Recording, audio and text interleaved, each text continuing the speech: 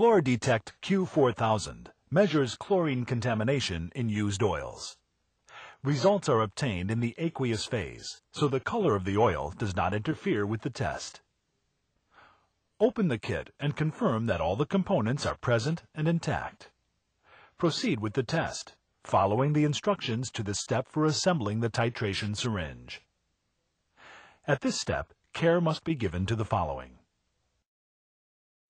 After assembly of the titration syringe, there will be a small air bubble inside the tube. Holding the syringe upright, flick the tube gently to raise any air bubble that may be trapped at the bottom of the syringe. This bubble is now calculated into the total volume of the titration syringe. Remove the twist tab at the bottom of the syringe and screw the titration syringe onto tube 2.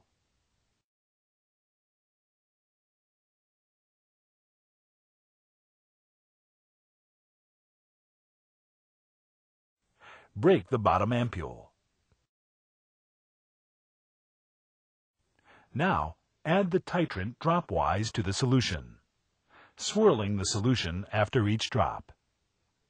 At first, the purple color will appear and disappear rapidly.